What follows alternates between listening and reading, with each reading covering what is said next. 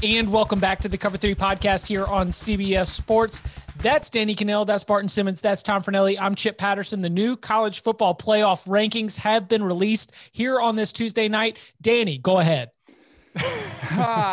Just have at it, right? I am, it's just a bummer to me because I love college football. It's my favorite product, a sports product in our country. It is the best, has the most passionate fans, but we have the absolute worst way to determine a national champion of any sport in the world.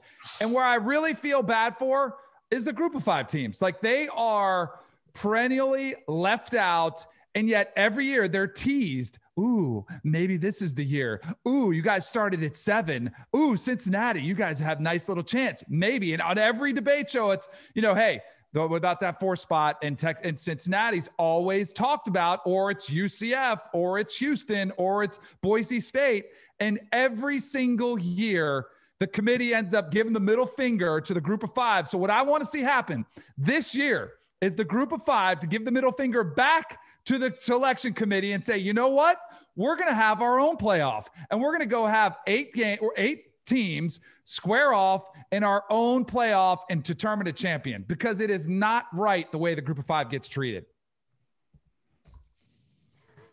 Thoughts? Well, first of all, I don't think that having your own group of 5 playoff is giving the middle finger to the playoff committee. I think that is letting the playoff committee win. Yeah. If you're just going to continue to make their job difficult and continue to, just put the pressure on them with these Q&As after the announcements every weekend, then you see people on fighting and swinging and trying to get in there. That said, I would like to have a group of 5 playoff. I would love a group of 5 playoff, unless we're going to have an actual, power 5, FBS playoff, 8, 16 teams, whatever it is, which would be fantastic. But unless that happens, then yeah, bring on a group of 5 playoff. I'd watch. Are you really making it difficult on the selection committee though? If you just making it awkward, you're not making it difficult. You're just making it awkward. I don't think anybody there cares. I mean, it's true. It's I said this on Twitter before we started recording, because there has been a lot of similar reaction to that's like yours, Danny, and I agree. What I'm about to say is not an argument for who is better or who would win in any of that, who deserves it, none of that. It's just the last 7 years of this college football playoff committee have been the same thing every time. And yet every single year, every single week, people are hoping things are going to be different. And then when they get kicked in the face again, they're like, what the hell? Okay, before you go totally Charlie Brown on this, we are still new in this, right? Ultimately, this is year 7 of the college football playoff. And I understand that the BCS had a limited window, but if you're going to be one of these freedom fighters for the group of 5, that's really just sitting there, beating the drum and trying to change perception, because perception is 100% what's happening, because human beings are making the decisions right now. So you could potentially change some minds of the people that are in that selection committee room, and the selection committee changes at least, 2 or 3 people pretty much every single year. But, it's still new. I'm both with a group of 5 team will never make a 14 playoff. I agree with that take, Tom, but I also understand why the people who want to fight for it, I don't think it is a senseless argument, just because we are dealing with something that can be very fluid and minds can be changed on the fly. I don't think arguing for it's senseless. I didn't say that. I do disagree with you saying that my group of 5 never being in the top 4 is a take. It's not a take. It's just the reality of the situation. I mean, yes, we're only 7 years in, but they've released, if they're 7, 8 rankings a year in a normal season. So we're about 50 sets of rankings in. And I don't know this number off the top of my head, but what's the highest any group of 5 team has ever been ranked? I know they've never had one in the top 4. Cincinnati is the highest that anyone has started. Any group of 5 team, the Cincinnati is the highest that any one of them has started. That's surprising. They're not going to put them in. I mean, the reason Iowa State jumped Cincinnati is because Iowa State's eligible for the playoff. Cincinnati isn't. But see, that's not a rule. So they should make it a rule and make it clear cut instead of teasing these poor kids. That's what bothers me the most. The fact that these kids, these football players at Cincinnati, at Coastal Carolina, at Louisiana, pick your at UCF, pick your group of 5 team, are told from the minute they're recruited to these schools, to the minute that they step on campus, to the minute that they leave, oh, if we can get to the playoff, we are a part of the playoff system. And it's not. They are sold a bill of goods that's an absolute lie. So that's what needs to change. No one sold them a bill of goods that they would play in the college football playoffs. Look, you don't think UCF after the 2017 co-national UCF probably might have. You don't think they use that as a recruiting tool? Say we are co-champions? Here's the thing that you're missing is that the group of 5 teams aren't good enough. They aren't. They don't have good enough players. How do we know if they never get to play? That's fine because year in and year out, there are 80 group of 5, not 80, but there are 60 group of 5 teams getting their heads pounded in by Power 5 teams. And then there are 2 or 3 that win a few games. Well, what about Kansas? Kansas gets pounded by everybody anyway, but Kansas isn't going to be in the Power playoff. They're not in the playoff. If they won the Big 12 next year, they would be in. It would be held against them that they were bad this season. But they would have beaten Oklahoma, Texas, Oklahoma State. They would have beaten a whole bunch of good teams. Like, I understand what you're saying. They beat 2 good teams because the whole Big 12 isn't great. Coastal Carolina beating BYU, it's great. It was a fun game, but beating BYU isn't the same thing as getting through the SEC and winning the SEC. Hold on. And here's the other thing. I agree with that. But time out just for a second. Okay. Because BYU, and I don't know, I think we had a better reality of the situation with BYU than even some of the analysts that I saw on ESPN who on College Game Day were raving about BYU. Oh, this team looks the part. They've got NFL talent. Their offensive and defensive lines could go toe-to-toe with anybody in the country. And then when they get beat by Coastal Carolina, instead of replacing Coastal Carolina in that conversation, it's, BYU clearly wasn't that good. Why don't we treat Coastal Carolina the way we treated BYU? Was all BYU needs is a signature win. Like, that's all they need, and they could have a seat at the table. Why isn't that the case for Coastal? I've got a couple thoughts here. First of all, the idea that these guys are playing like it's all a lie. The playoffs are a lie, and their existence in college football is a lie and a farce is ridiculous. I played in the Ivy League. There's no playoffs. We were not allowed to go to the playoffs. There's no postseason. You have 10 games. That's it. No bye week. That's it. But that doesn't mean that like we were still striving to be ranked in the national polls, in the top 25 polls in FCS. It didn't mean anything at the end of the day. We don't get a banner saying number 23 ranked team in the country, but it's still a point of pride. They're still playing for something. If what they're playing for is just to be the highest ranked group of 5 team of the year, just to be the highest ranked Sun Belt team I've ever in the CFP playoffs standings, then that's something as well. I also think that we're sitting here raving mad about the injustice being done to the group of 5. And I see all the reporters on Twitter furious that Coastal's not ranked higher and all this stuff. And it's like, I think that we're the only people that really care. No one really cares. Yes. No one really cares. People want to figure out who the best teams in college football are. And this little side, plot about like who's the cute group of 5 Cinderella story this year.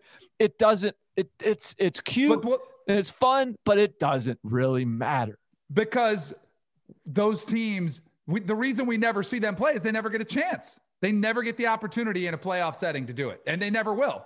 And the thing that has driven me nuts, because I brought this Cincinnati-Ohio State discussion has come up, right? Oh, well, and I've had Ohio State because I've made the case, and I even had a Cincinnati ranked ahead of Ohio State at 4 and Ohio State at 5, and Ohio State fans are like, ooh, well, look what happened last year. We beat them 42-0. Did anybody care that LSU, the year before last, they were perfect last year. The year before, they lost 29-0. Did anybody bring that up in any of the conversations last year? No, because they're judged by a different standard because they have a certain logo and they play in a certain conference. They are given preferential treatment than these group of 5 teams who are battling the perception that they're not as good, and yet they're never given the opportunity to prove they're just as good. LSU is the greatest team of all time. I agree. And it beat the hell out of the two teams it played. I agree. But how do we know Cincinnati isn't the greatest football team of all time? Because it's not. Because they haven't lost. They haven't been beaten. I agree with you. They're not. It's a really good team, but it's not the best team. Agreed, but why do we hold? They've beaten some really good teams. They have beaten a lot of teams that are way above 500, way more than Texas A&M has, and yet Texas A&M is way better chance. Do y'all remember that LSU wasn't number one in the college football playoff rankings? Correct. For like a good piece of that run up to the final rankings? Who was it? It was Clemson, wasn't it? It was Ohio State. Yeah, it was Ohio State. Yeah. Oh. So maybe that 29-0 was being held against LSU because the greatest team of all time was being held down. LSU also was the greatest team of all time when they lost to Alabama in the rematch with Jordan Jefferson as quarterback. Like that, I don't know. I want to rewind 10 seconds. Who are the great teams that Cincinnati's beaten this year? I didn't say great teams, but who are the really good teams? Because Texas A&M at least has a win over Florida. One good win is all they have. I had these records last week. Army is, what are they, 7-2? SMU is 7-3, I believe. Memphis is still a team that's well over 500. They're going to have another one against Tulsa, who's going to be ranked. They don't have the signature win over a team that's top 5 in the country the way that Texas A&M does. The one win. But I guarantee you Cincinnati could have gotten blown out by Bama the same way. Oh, I want it on the record. I think Cincinnati could beat A&M. By the way, did you guys know, according to Vegas, BYU would have been a favorite over Texas A&M? Yeah. Neutral field. Yeah. Really? Yeah. Last week. Before the game, of course. Yeah. But I think that's a lot of that was public perception too. But that's the problem. So much is influenced by public perception. That doesn't make it true. No, but I mean, you know what I think is something that's kind of glossed over here though? Because Barton, you mentioned it. There have been I've seen a lot of our fellow media people being angry about Coastal's ranking. Cincinnati's getting lost because I do think of the group of 5 teams, Cincinnati is the team that actually has a legitimate chance to compete against the playoff team. I feel like Coastal Carolina would go into the playoff against any of the other 3 teams there and just get waxed by 5 touchdowns. Nothing against them. It's just they're not on the same planet. I feel like Cincinnati could at least cause some problems. And I feel like everybody's just because Coastal's now the cute team, everybody's ignoring that Cincinnati. I think Cincinnati's the one who got screwed more than anybody today. They both did. That's why my rant is about the group of 5 in general. Because we all thought, at least I did, we thought BYU was going to just swipe away Coastal Carolina. This annoying story. I do think on most occasions BYU wins that game. Did we all think that? Not all of us. You are right, Chip. You did call that one. Yeah, yes. I said so much disrespect for the Black Swarm defense, and that Black Swarm defense did a pretty good job at Heisman wish-he-was Zach Wilson and that BYU offense. But I totally agree. Coastal Carolina is not going to stand on a neutral field in New Orleans or Pasadena and cause a problem for anybody in the college football playoff semifinals. I'm about to say something that's going to get me in trouble with the college football Twitterati, and I can already figure Coke is going to put this video on Twitter just to get me yelled at. But to go along with what you were just talking about, Danny, with perception, and this has been bothering me. It's annoying.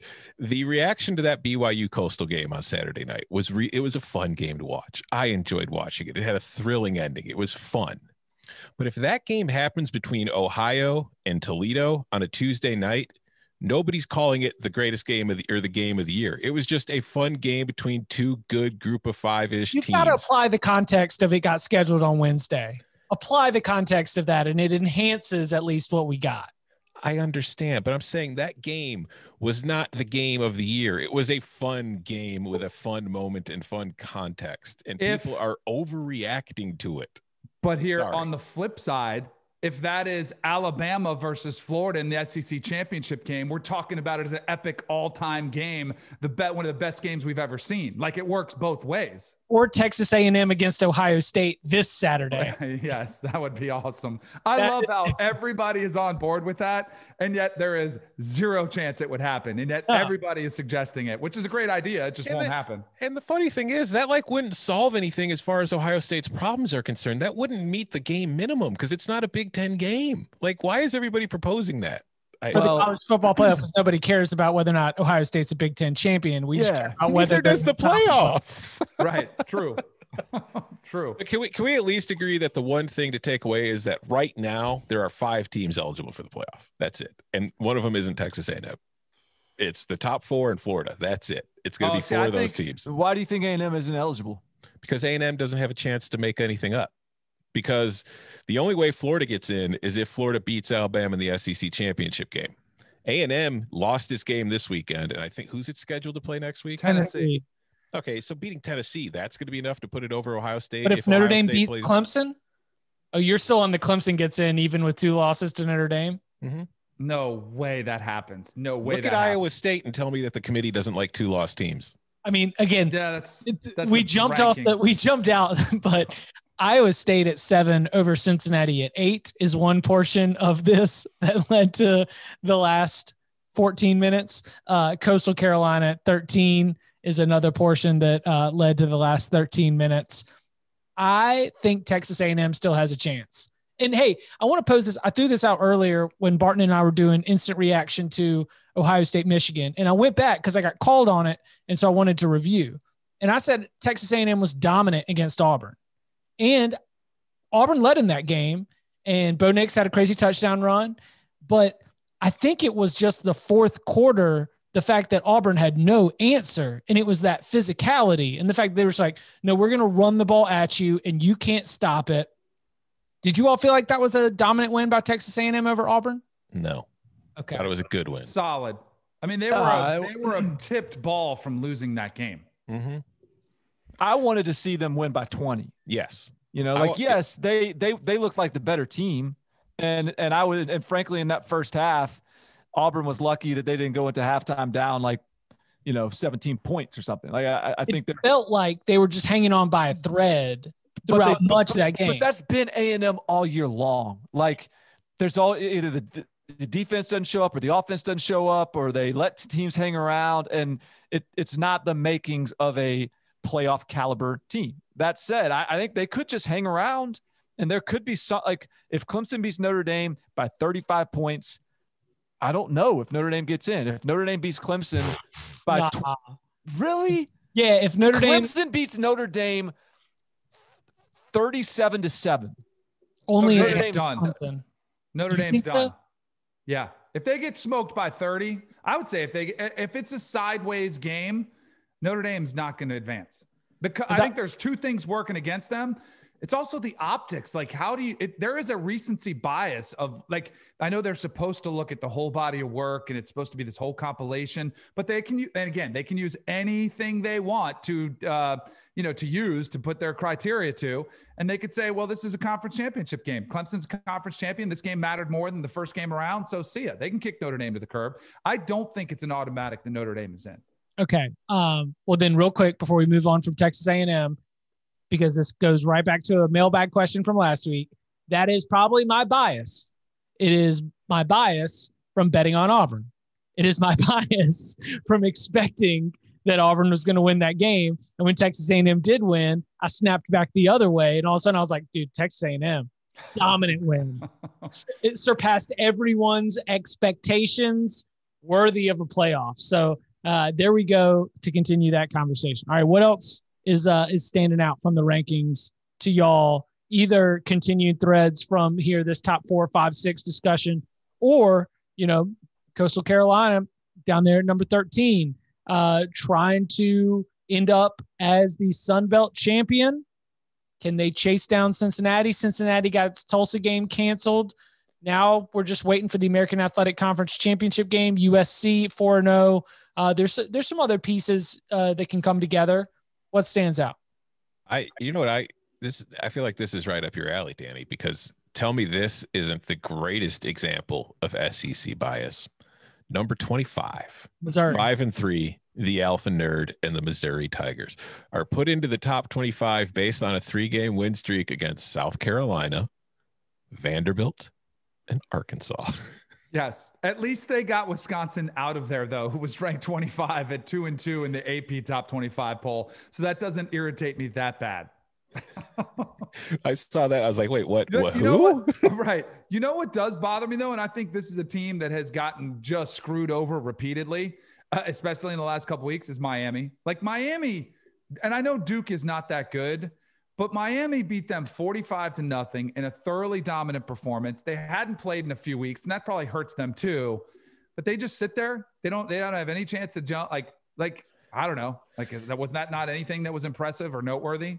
Yeah, I agree. I mean, they're getting perpetually overlooked because I feel like when they lost to Clemson 42-17, I just feel like the committee, even though they hadn't met at that point, was just like, all right, cross that off the list. You know what I mean? And also the problem is like they've played really well since then.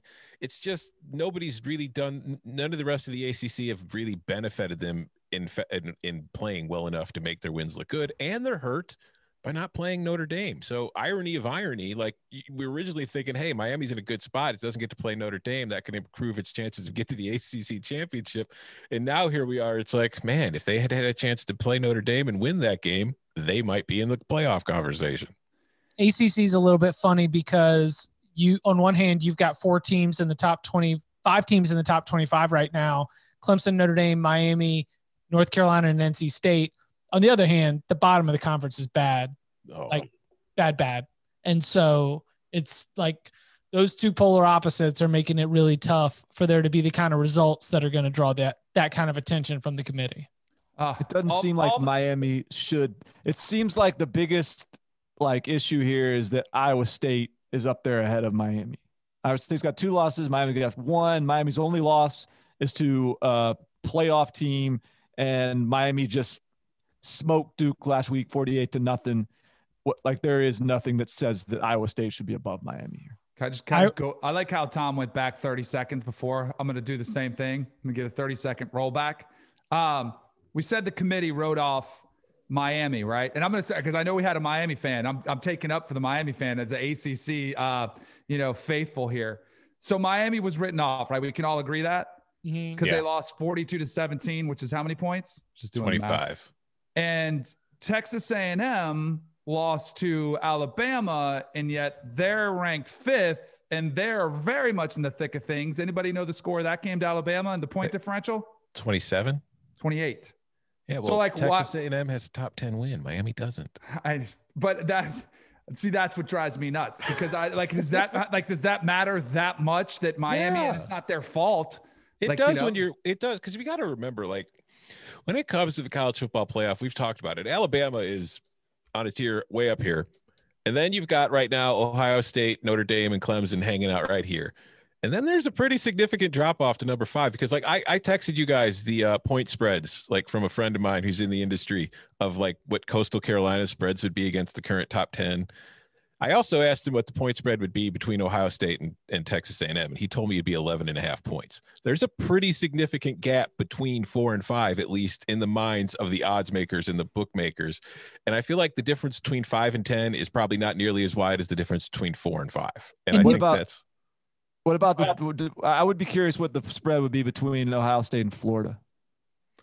I could text them and get back to you momentarily. I think that's Florida to me is the interesting one because I feel like Florida just had a little bit of a hiccup against Texas A&M. They really controlled a lot of that game. Scored every time they had the ball pretty much. Every time they had the ball pretty much. And I think Florida is one fumble away from being a lock for the playoffs right now, regardless of what happens in Atlanta.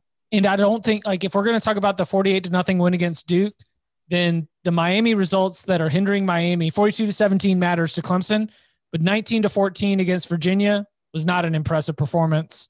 44-41 against NC State was a game that they basically had lost till Derek King went supernova. And then 25-24 against Virginia Tech. Virginia Tech blew that game. It has felt for a little while that Miami was playing with fire a little bit for that second. They loss. also had a bunch of dudes out. They had like half their team out with COVID. Sure. I both love and I hate using point spreads because I love using them when they back my point. Right. And yet I totally hear the frustration because I was going to go back and say, does anybody remember the spread of the game when Alabama was waxed by Clemson 44-16 in the national championship game? Bama was at I think it was close to 8 or 9. Alabama was a 8 or 9 point favorite. It was at least a touchdown. And, Clemson comes in there and smokes them. Again, BYU was a 10-point favorite against Coastal, and Coastal won outright. I get what the point of them doing it and why those point spreads are what they are, but it doesn't make things a certainty. 7.5 to 8 points, Ohio State over Florida. Which is probably, what do you think? What do you think of the spread of Alabama? In other words, he says that Florida would be a 3-point favorite against A&M. Right. Which they were the first time around in College Station. Maybe it was 4. Yeah. And the only reason I took Texas A&M is because it was going to be hilarious. And it was. It was not based on any X's or O's. It was only on the idea that it would be absolutely hilarious. If you want to get in on the mailbag, then you've got an opportunity to do that. You go and you leave a 5-star review. You say something nice about the show, say something critical about the show. Doesn't matter as long as it's 5 stars. Then put in your question. We'll add it to the big old bag of mail. You can follow him on Twitter at Barton Simmons. You can follow him at Danny Kanell. You can follow him at Tom Fornelli. You can follow me at Chip_Patterson. Gentlemen, thank you very much. Thank you.